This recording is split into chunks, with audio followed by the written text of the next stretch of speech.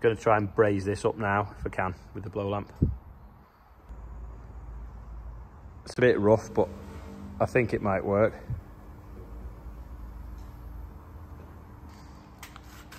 Bonnet update.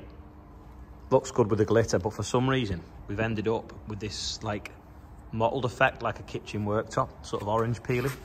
So I don't know whether we've had not enough thinners in the lacquer or what, but we're kind of going to have to flatten it off and start again. It looks a really good effect, but it's not the one I wanted. I want it like granite, like glass with sparkles, not like that.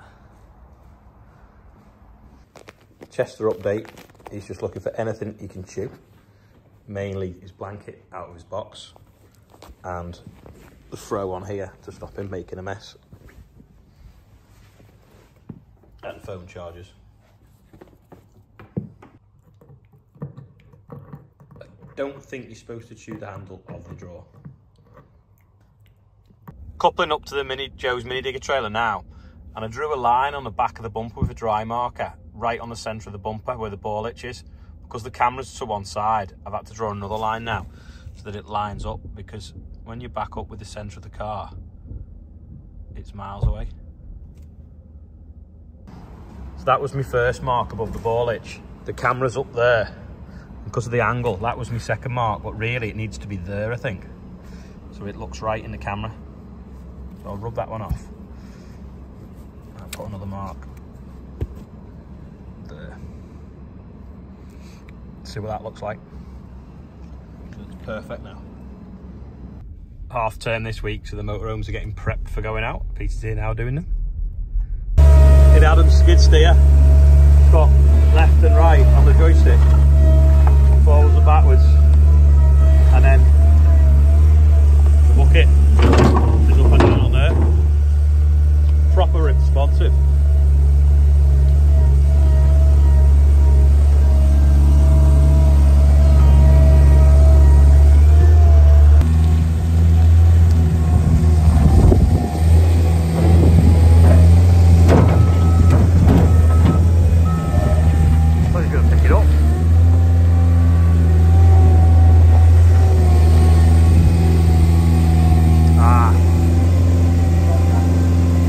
Try and plank some oak.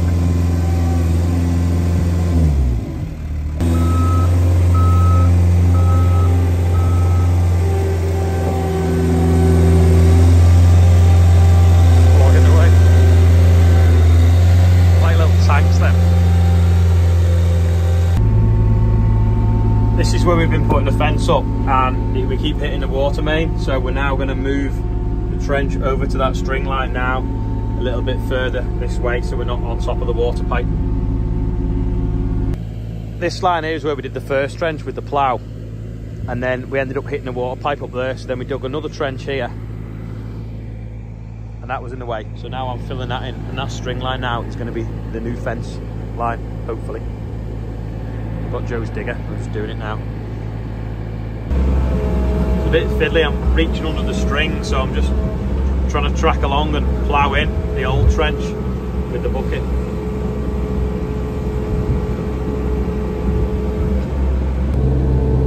So what I do is lift up under the string, back blade the spoil into the old trench, then dig under the new trench, under the string, the new trench, and then try and flick that forwards, and then move along to the next bit.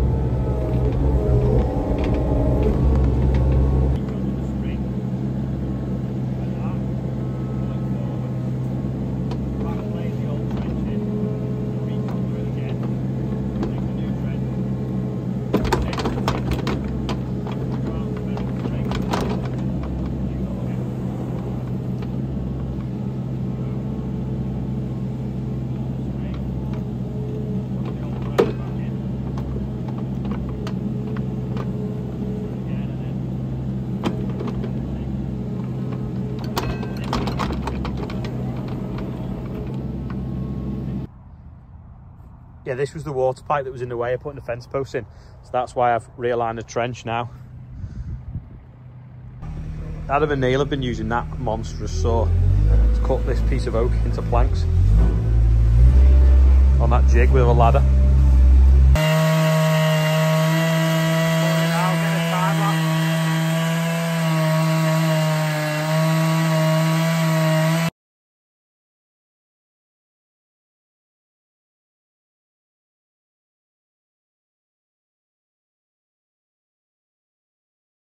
like the green will come out twice as better. It's a beast, that, isn't it? Yeah, if you chip that out, you put like a turquoise resin in. Yeah. Simon, who's hiding, wants a new plough, and apparently Lem can do one with 120 centimetre clearance, did you say? And a 6-furrow will plough 3 metres in one pass. So does anyone know if anyone's got any in stock and what the availability is? 3.6 metres. 3.6 metres, so he wants one. Go on, cold start video. It's alive! We're going to see if it goes in 4-wheel drive and see what pulls best, this or the 1455. We thought they were the 4-wheel drive switches, but they're not. They must be for the PTO. And the 4-wheel drive is actually that switch there. We have a light on the dash, so we've got 4-wheel drive now. In the green corner, we have the MBTRAC with a truck engine conversion. So it's an MBTRAC 1000 and it weighs 4.8 tonne with me inside it, or 4.720 without me inside it. So we'll move that round and then we'll weigh the 1455.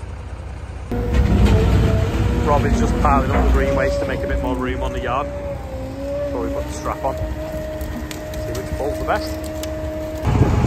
In the red corner, weighing 6.14 tonnes, with me still on the weight bridge, is the 1455 case, which is supposed to be 145 horsepower. It's got a turbo clutch in it, and we'll see how it performs against the MBTRAC. Both classics in the day. So what do you reckon, Rob? Which one? I'll go with the 1455. It's 2 tonnes heavier. We'll see. Just backing up now, we'll hitch it up with the 10-tonne strap. I think the 1455 will have the advantage because the hitch is slightly higher.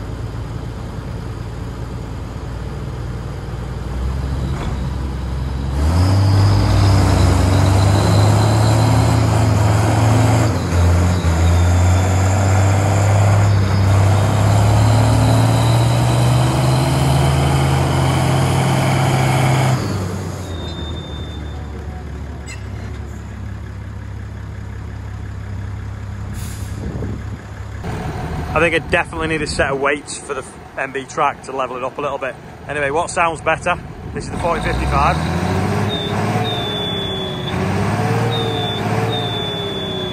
And then Rob's going to rev up the MBTRAC as well. Yeah, if you put 2 tonne of weight on this, maybe like a block on the back and a block on the front, then we'd end up with it being heavier. Mind you, the 2.5 tonne weight block would work, wouldn't it? But it's not got front linkage, so you'd have to put it on the back, and then I don't know whether it'd unbalance it. And obviously, let's see what this sounds like.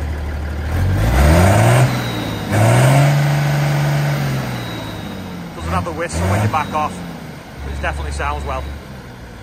We need a dyno night, and we also need to get a full trailer full of stone on both tractors and time and pulling them up the hill. Then we'll actually see a good indication of what's got the most horsepower without a dynameter. Dad's put the fuel pipe back on. Hopefully it works. I don't know whether he's tried it. I didn't see him when he put it on, and he's now gone to a wedding. So happy wedding day to David and Charlotte. I'm on my way up there in a bit. Did you know it's JCB's birthday today? From 1945. I presume that's when it was founded, not actually when he was born. Anyway, that's the little bit of history of JCB. I've still got that video from when I went round the museum, and I'm going to put it out when I have a day off, or when I have a day when I've not done anything particularly interesting, or go on holiday or something. So I've still got it there in the background, ready to go. Also, we've got a few other birthdays. Mark Asher, Craig Walker. I think Craig said he watches when he's in his truck at night. James Hudson, and Katie, I don't know how he spells it, Strachan. wanted a shout out. Well, a boyfriend wanted to give her a shout out, but he never said whether it was a birthday or not. So if it's your birthday, happy birthday. If it's not, I don't do shout outs unless it's someone's birthday or something really important, because otherwise I'd just be here all day, the amount of messages I get. I know it's nice to get messages, but sometimes I get too many. I am completely aware as well of the big case that is for sale in an auction on the 10th of November. I've been sent it on numerous different platforms about 100 times now, so you don't need to send me that anymore. The same as the MBTRAC for sale as well, another auction with a hedge cut on. Well, I've got an MBTRAC now, so I don't need another one.